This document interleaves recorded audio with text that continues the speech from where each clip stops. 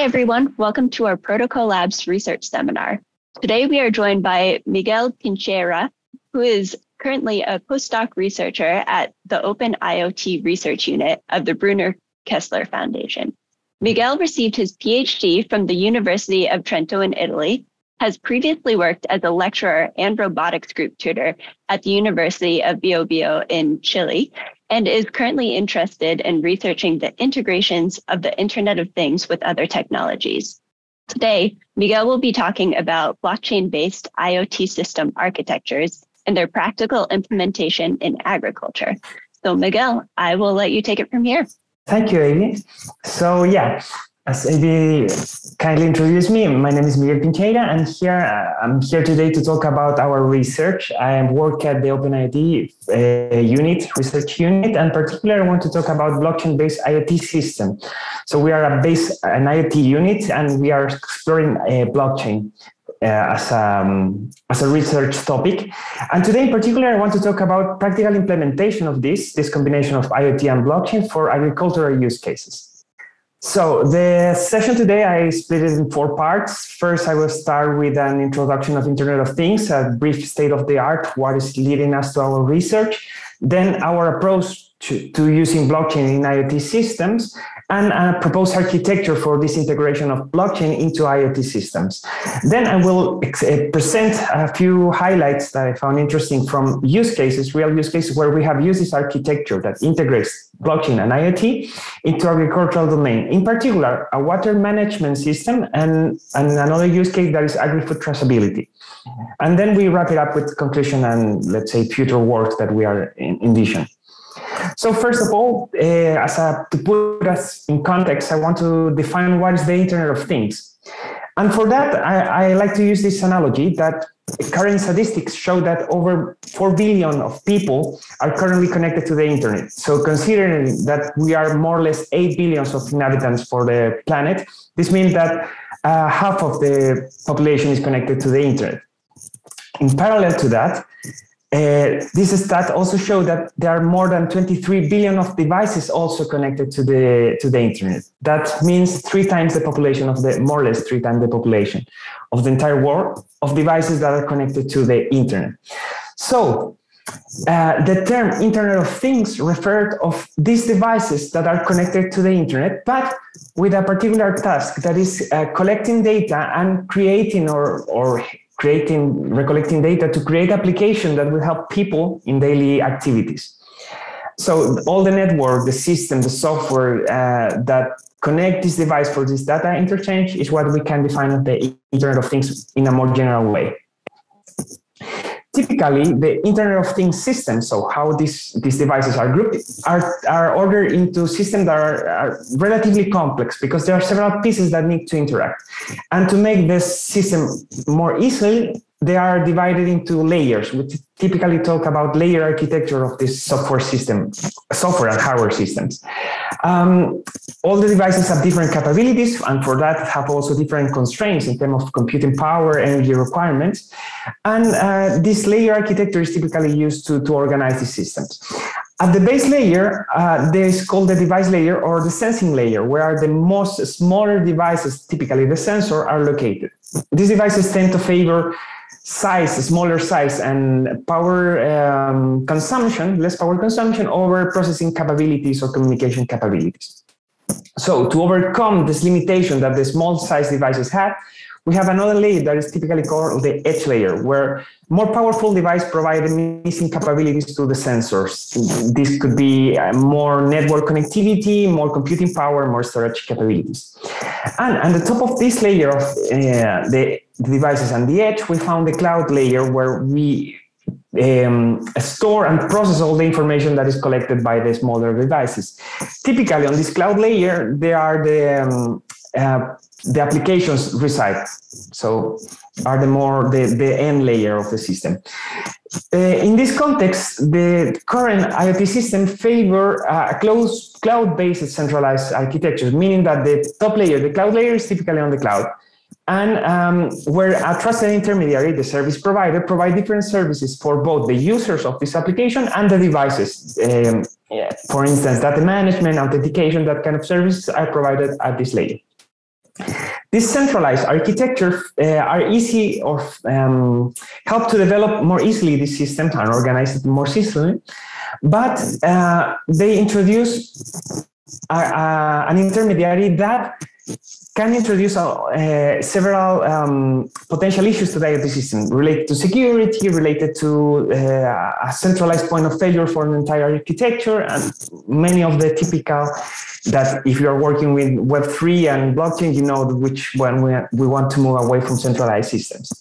So in this case, the IoT is a really good candidate of a centralized infrastructure where we can rely on decentralized application.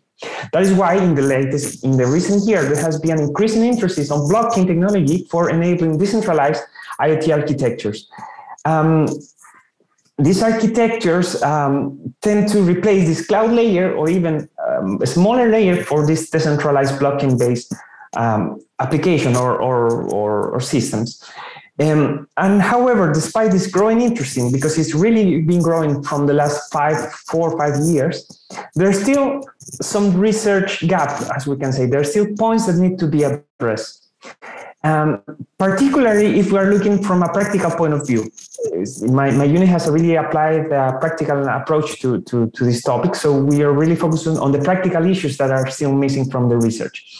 And one of the main issues, the first issue, is that the current literature, the current research that you can find favor a smaller device with, or consider that the sensors are devices more powerful than they really are. So what we're using is sensors that are more related to edge devices that are proper sensors, something really small with really low power requirements, which could be useful for some use case, but in the agriculture environment, on the agricultural domain, when you favor size and energy consumption, it's a really no to go.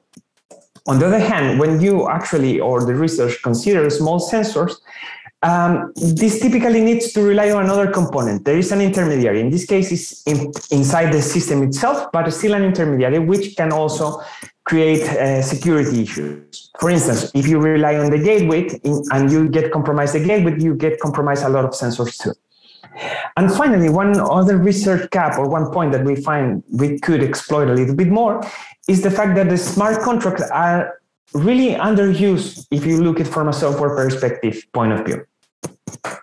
So the key element of our research is to rely on blockchain to enable decentralized IoT architectures where we use constrained devices, so really small sensors. So the key elements are that the constrained devices are direct actors on the blockchain system. They are not intermediaries. The sensor itself should be part of the blockchain system. So they have a unique identity. In this case, for us, the identity is just the capabilities to manage the private and public keys for the cryptographic functionalities that you need to do to be able to interact with a blockchain. And also the fact that the device is managing its own key, give it, let's say, a root of trust for the sensed data. And the sensed data is the key of the entire IoT system.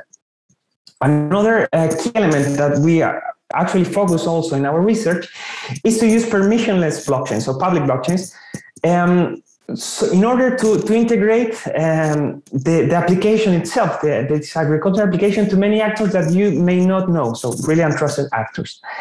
And the last point of our approach is to actually rely on a smart contract as a software platform. So when we are developing this blockchain-based application for agriculture, many of the business logic we try to, if not the entire business logic, we try to implement it on the blockchain itself, so using smart contract.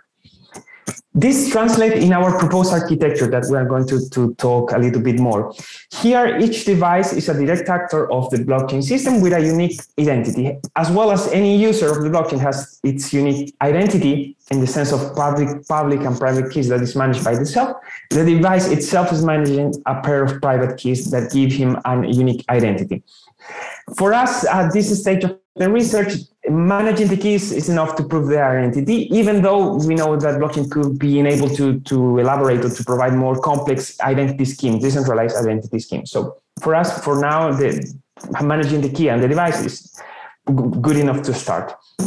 Also, our approach to rely on the smart contracts as software components, we use the approach similar to the digital twin, this construct of information that has a lot of fast words that is related to it. We use a similar concept in the sense that each device is represented on the blockchain by a smart contract that is a twin of this device on the blockchain. Where this smart twin is not maintained, or the information is not fed by the user, but directly by the sensor. And finally, we add another component that is a smart twin app. So another type of contract that relies on this smart twin on the blockchain to create the blockchain application itself for the IoT system that we want to develop. So this architecture, we conceptualize as software framework. So we divide in software components, divided in 3 layers that try to match typically 3 layers that we saw before for our current IoT systems. First of all, the framework is blockchain agnostic, so we are not thinking about any particular blockchain, just it needs the smart contract capability, and that's all. And then we divide these to 3 modules. The first module, the key module, let's say, of the architecture is the device module that provides the blockchain identity or the blockchain connectivity for the IoT device. In our architecture, the gateway, what is on the edge, acts as a transparent gateway. So nothing here is done. Everything is going through the device through to the next layer, that is the blockchain layer, where all the smart contract providing the application logic.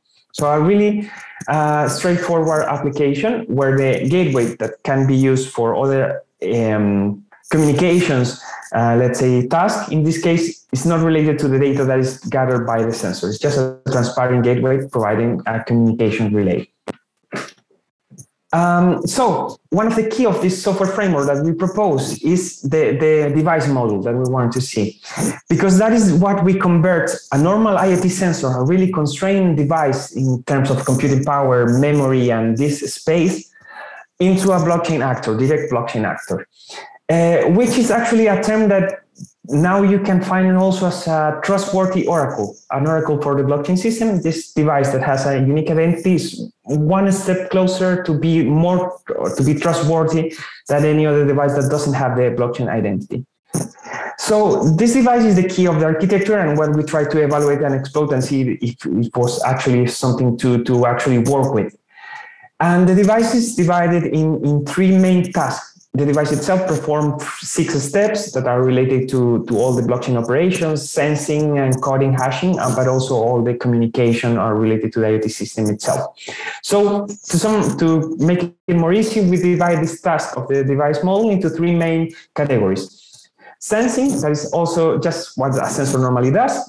The blockchain part that we try to insert in these devices, and then the communication, which is actually the typically communication for any IoT devices. So at the end, the device model, what we try to prove or we want to evaluate and we research on is to how we add this blockchain part inside the sensor.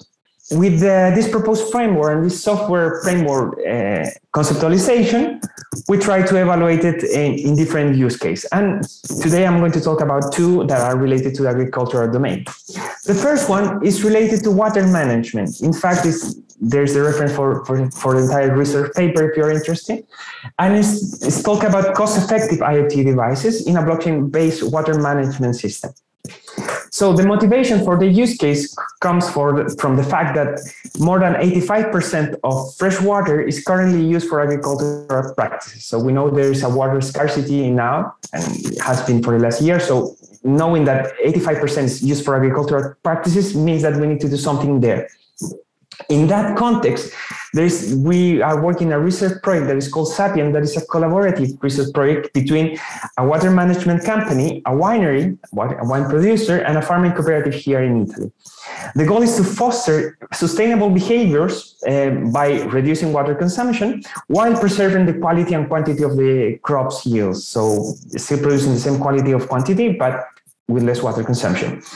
And the idea behind this project is to use low-cost battery-powered IoT devices, as we talked before, that measure the water usage on the fields, but also that report that to a blockchain system and a blockchain infrastructure. And here in the blockchain infrastructure, we use a smart contract to provide a trusted platform where it can include more additional actors that maybe we don't know about yet, that can provide incentives to foster this water savings. So we took our architecture and we elaborated into this use case that I'm going to briefly explain here. So we have the constrained devices, we have the twin contract that will represent the device on the blockchain, and we have the app contract that will provide the functionalities of the use case. In this case, everything related to water management. So first, let's say a customer or a farmer A has a sensor that is measuring the water consumption on his farm, his or her farm. And this device is directly represented on the blockchain by a valve contract, a twin contract of this valve that is storing the information about the water consumption. And it's directly maintained by the sensor. The farmer doesn't have access or the control to tamper the information. The sensor reports the information. This can be replicated to many other valves from many other farmers. And then what we do is we create another contract, for instance, to reward this water saving, and the contract itself is managed by any actor that wants to foster this water saving. So we have the information about the water savings or water consumption, and then we can open this information in a blockchain, in a public blockchain, so open to anybody that can create a contract to foster these savings, whatever means necessary. For instance, by tokens, by money itself, or whatever you want to use there. And the idea is that this contract, this twin app contract, interacts directly with the valve. However, the more interesting part of the architecture itself, of the use case itself, is that we can replicate this to many other farmers, for instance. So many other farmers give the information and the reward can be extended to many other this part, but also include the functionalities of the water management system. For instance, the billing, where a service provider can use the same information that we store on the valve to do the payment of the water consumption. And also some kind of foundation that can give certification saying that your product, the farmer product, is produced with less water than another similar product. And all of these get automatically interact inside the blockchain and take advantage of this auditable and transparent record of information. So that is our use case that we wanted to implement. So we took our software framework, the one I presented before, and on this, let's say, first version, we tailor it to the Ethereum blockchain. The software, the framework itself is blockchain agnostic, but we choose Ethereum for being one of the most, let's say, common platform in current literature, and also at the time that we were doing this research. And we tailor our software framework to that. The device model that we talk, that is the key element of the architecture, we implemented as a cross-platform software library using C and Arduino IDE. Arduino is a platform for typically do-it-yourself sensors, so it's really open and can be used in many other different type of devices. And considering that, we also select 6 different platforms that are really low-cost sensors that we see on this table. Furthermore, we use a water flow sensor that we implemented. We connected to the sensor, and we use a shield for the communication. Here, I want to make a highlight. The shield says that it's using LoRaWAN network. LoRaWAN network is a type of protocol communication that we typically use on agriculture or also smart city that allows you to have great coverage with very low energy consumption and a large amount of coverage for digital, for signal, for communication, but with the limitation of slow speed and slow payload. So you cannot send too much data and not too often. So there is a limitation that typically is well done or suitable for normal IoT application, but could be a problem if we're using blockchain when we are adding more information that we want to share. In any case, going back to the devices, we have this table of devices where we use different type of devices. Arduino Uno, which is a really common and typically board that you can buy in any store, that is really easy to start to doing your own sensors or even more complex electronic products. But we also move it to more complex architecture that is still very low cost. And even more, we use a type of hardware family that is the MIPS architecture, that is a type of device, a type of architecture that you can still find on some kind of devices. The idea of choosing everything, all this kind of variation, is also to reflect that, as I told before, IoT system is typically composed of several types of devices that can be of any type of brand. So with this experiment, what we try to do is try to achieve as many as use cases possible. And one of the key elements here is that we focus on really constrained devices. As you can see, we have clock or processing power of the devices ranging from 16 megahertz to 18 hertz, and memory ranging from 32 kilobytes to only 50 and 512 kilobytes. All of them with a price lower than 25 euros at the price of the evaluation. And well, using architecture, we want to see how this behaves. Are these devices capable of being a blockchain actor? So send the information directly to the blockchain is what we evaluate in this water management case. What we measured first was the footprint. So how much do we have to consume on this device to include these blockchain functionalities in the sensor itself? And our studies show that actually, even in the most constrained device, you are able to run the blockchain part. However, as we can see there in the flashing part, including the communication is too much for a really constrained device as an Arduino that only has 32 kilobytes of memory. However, in the same implementation, we can see on the other boards, for instance, the M4L, there is a lot of space to include more functionalities as well as the communication as we did. So it's possible to include blockchain, but depending on the communications that we want to use, we may need to use another board that is a little bit more, but still really, really constrained devices. In the same spirit of benchmarking this blockchain addition, we also measure the time consumption because, as we are going to see later, the processing times will help us to measure the energy consumption.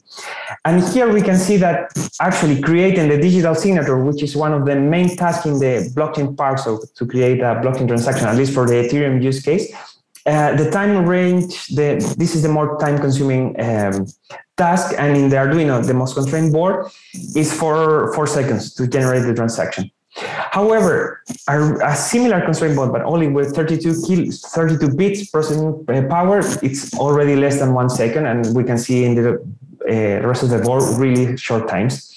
Moreover, if we compare to the rest of the operation, we can see the transmission. So the communication part is still the highest time needed for all the other use cases. Also, we evaluate the compression.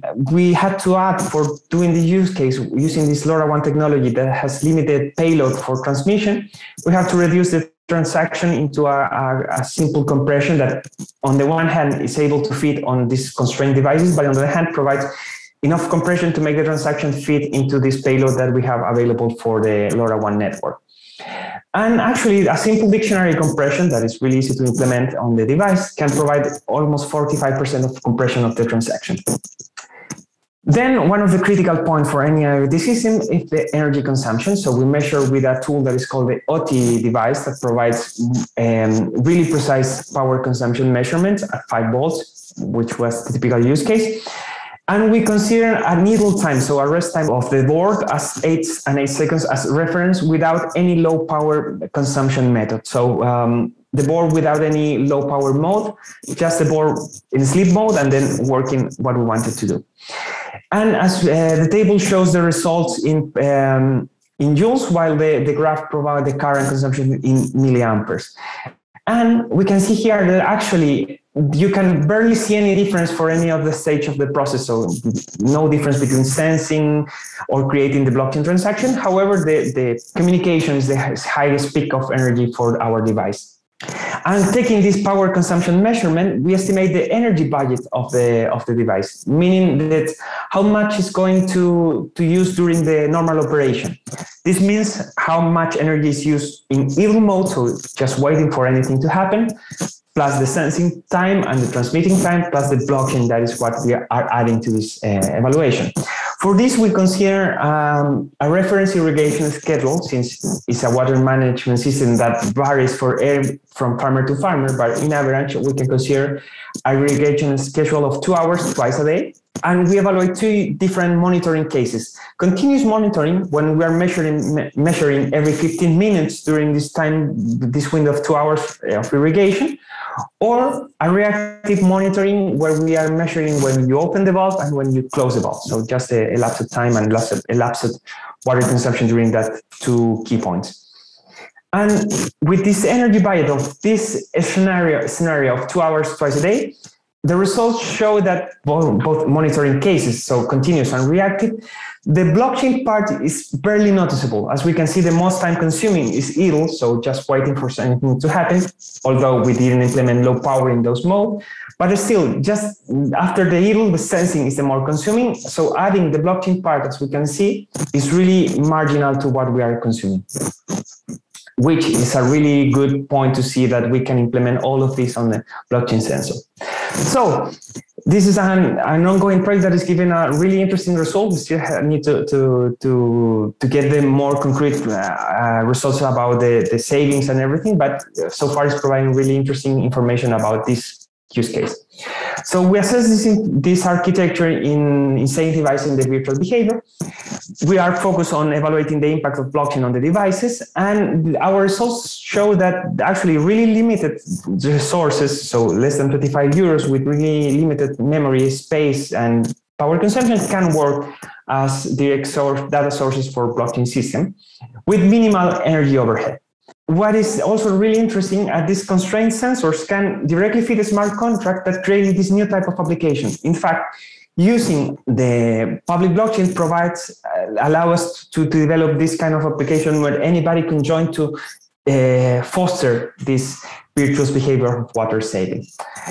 So that is really interesting for what we have learned from using a public blockchain, whereas there's still some constraint regarding the time processing and, for instance, cost that we can talk in another time. Which leads us to our next use case. More or less the same principle. We want to test this architecture that we propose, but in this case, we want to really benchmark it and make a comparison between two different blockchain implementations. And in this case, we take a paper that we work, our first approach to blockchain and IoT system, which was for traceability applications. So the motivation in this use case is a little bit different. That in agriculture, this has been a really interesting blockchain for traceability, for the transparency that blockchain can provide. This is also led by consumers and authorities that are demanding more information about the food products that they consume. So what they want is a transparent history of the entire process of the product from the farm, so wherever it was produced, to the final consumer and actually the table where you are consuming, the fourth part of the use case. To study this, we did a first research paper in 2018 when we simplified the agri-food process into 6 steps. And we also highlight where the sensors can produce information in this process across the entire 6-step simplification, And also that the smart contract can create new information during this process. But in that first version, we only evaluate at the gateway level. So our first approach, that was the main approach on the current literature at that time. So no sensor involved, the sensor was acting as usual, and the blockchain part was added at a gateway level. So when we have a little bit of more computing power. And at that time, we compared Ethereum and saw as two other alternatives. But then we made a revised version last year when we took the same use case, but we went with more details and a more detailed also proof of concept implementation. We use our architecture, the same we use for the water management, and we apply it to this traceability scenario.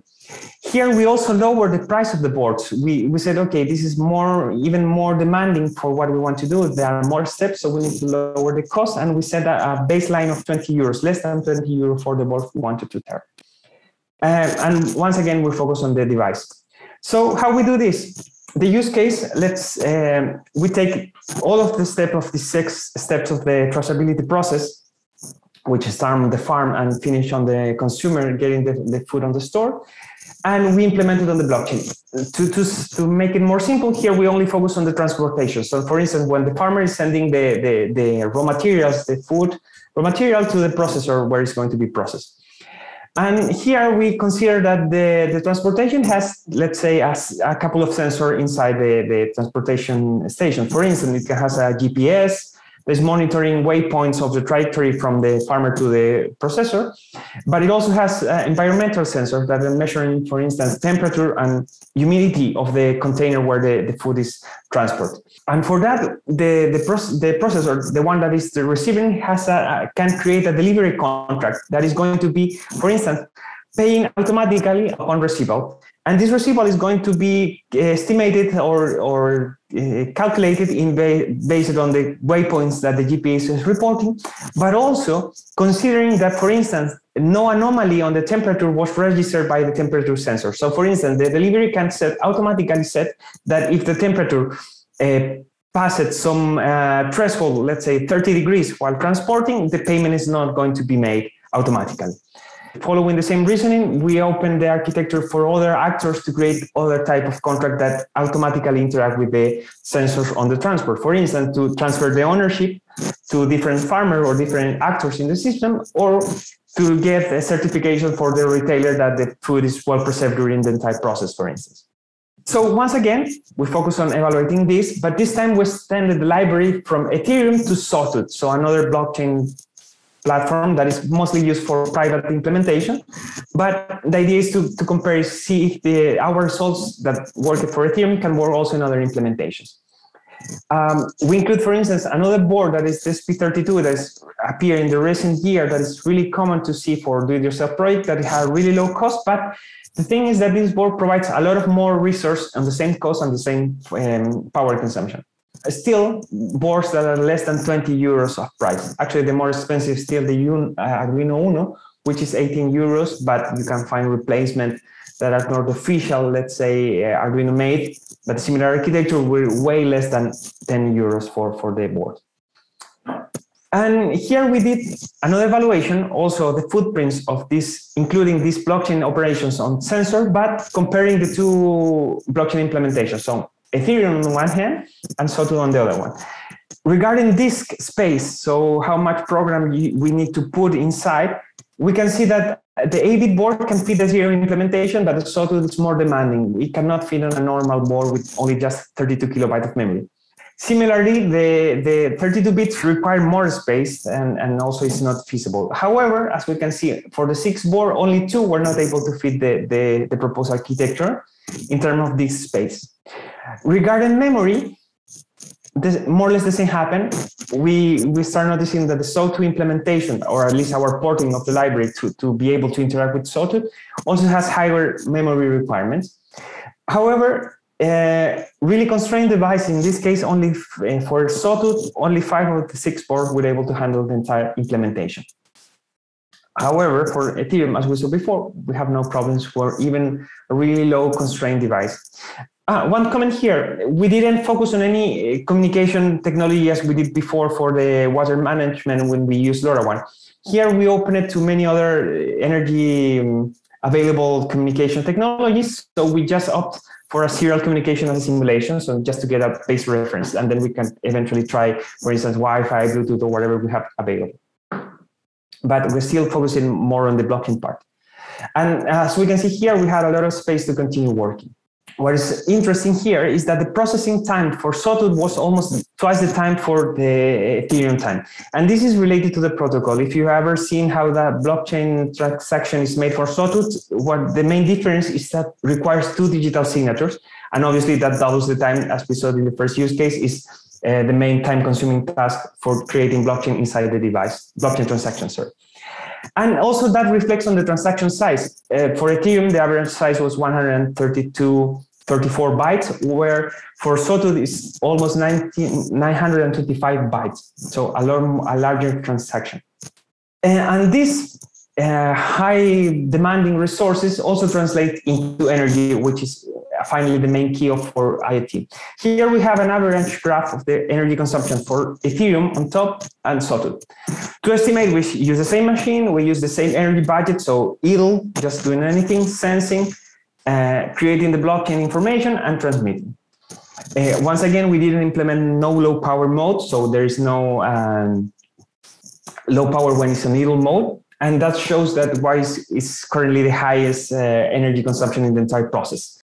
What was interesting here is that despite that Sawtooth requires more energy for creating a bigger transaction and also for transmitting a bigger transaction, when we put it in the context of a daily energy usage for IoT sensor, it's still very, very low. It's less than 1% of additional energy. So which also encourages us to say, okay, we can still use this constrained device to be part of a blockchain-based system for at least for our use case that we were evaluating, which will open the door to use these smart contracts that are really relying on this sensor as trustworthy oracles. That also enables to develop this blockchain-based application using the smart contracts or relying also entirely on the blockchain network. Summarizing, we assess the blockchain-based traceability application in this case with an event-based traceability case study. Here I want to make an observation. Typically, when you work with IoT, you talk about collecting a lot of data. So to don't saturate on overconsume information on the blockchain, we just create some event-based monitoring. For instance, when we're doing water management, we talk about measuring irrigation on a certain time interval that was quite long, let's say 50 minutes, or event when you open or close the water valve. And here the same, we were measuring certain events. For instance, when we're doing the transportation, certain GPS waypoints only register, not the entire path. And also when we have some anomalies on the temperature, on the humidity, not the entire information on the blockchain itself. This can still be sent to the typically normal IoT system. And once again, our results show that this constrained device can work also in this scenario, comparing even two different blockchain implementations underlying it, Ethereum and Sawtooth. What we show is clear that a small variation on the protocol, as I told before, the Sawtooth protocols used to do two different signatures, two different state of signatures for the data, which create a lot of more resource in the demand on the sensor itself. Despite this, the constrained sensors can still be used with both implementation with minimal impact on the resources, whereas the processing time, the memory, and the most important, the energy budget, that is one of the key elements for IoT devices, particularly in agricultural environments. Let's wrap it up what I have presented today. So our research focused on integrating blockchain technology into the Internet of Things to develop new type of decentralized IoT applications. And for that, we propose an architecture that considers constrained sensor devices, really small IoT devices that open a lot of use cases, particularly in agriculture. And the other key element of our architecture is to use a smart contract to implement the application logic, the application platform. We have validated this architecture in two different use cases, one for water management and one for traceability. And in both cases, the constrained sensors, constrained in the terms of memory space, disk space, cost and energy requirements, can work with a really common platform as Ethereum and also on private implementation as Sawtooth. And what is really important to highlight, the smart contract, we're able to provide the software platform to develop the logic of every use case in this use case that we show. As future work on this research, what we continue or want to do is to port this library. Since we started in Ethereum, we moved to Sawtooth. We also would like to try out different implementations. For instance, Hyperledger Fabric that has been really used in current literature for blockchain experiments.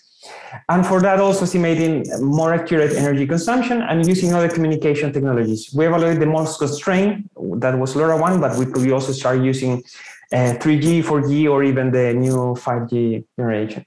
And also, one is an ongoing research is related to the smart contract, formal security analysis, so we can say how secure are these blockchain-based applications, and also infrastructure costs that actually is ongoing, really active to estimate how much is going to cost, for instance, when we are using public or what we have to pay if we want to create our own private infrastructure. And also another interesting topic is to try to implement or migrate or adapt this architecture to layer 2 architecture. So this is secure channel of between when we are using public network. That is we are envisioning in our research. So that's all. Thank you so much for this invitation, for letting me time to talk about what we do here in the OpenIoT unit. Could be here now or later. There is my contact information, so please free to contact at any time. Thank you so much, Miguel, for taking the time to talk with us. I really appreciate it.